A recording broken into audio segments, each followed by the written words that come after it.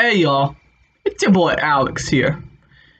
And I know I'm a few weeks late to this topic, but there is something I just really want to speak on. It's these protests surrounding George Floyd's murder.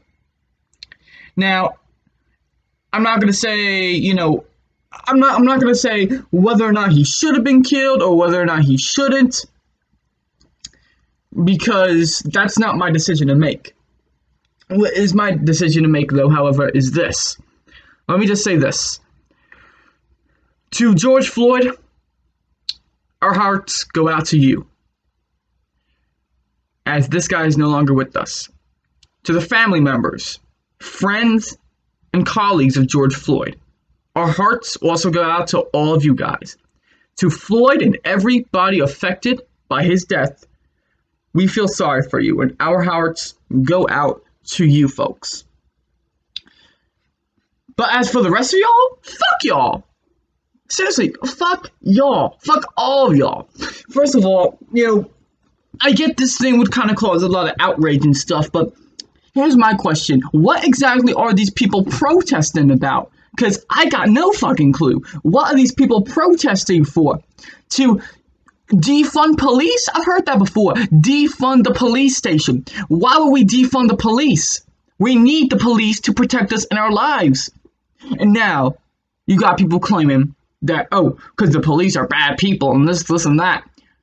Newsflash, most cops are good people. They protect the citizens of your community. They protect you, even, as a matter of fact. So to justify the fact that we need to defund the police is completely idiotic. I mean, just because one cop does something wrong doesn't mean that they're all bad. This whole thing surrounding Floyd has just gotten so out of proportion, even a few weeks later after his death. You wanna know what? Here's the next thing I want to mention. I already said I don't get why people are protesting. Because, I just don't know what there is to protest about. I really just don't. But the main problem I have is, guys, for everyone who wants to change stuff and all of this, going on, whatever the hell you want to do.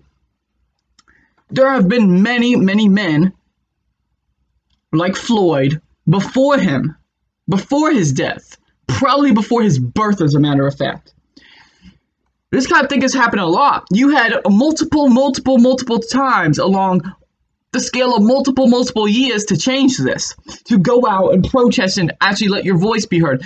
Why is 2020 the last straw? When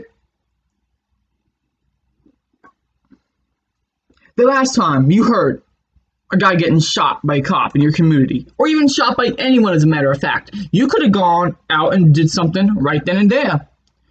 We had many times to call for this, but why do you wait till practically the last minute, when all these years have gone by and all of those lives have been lost?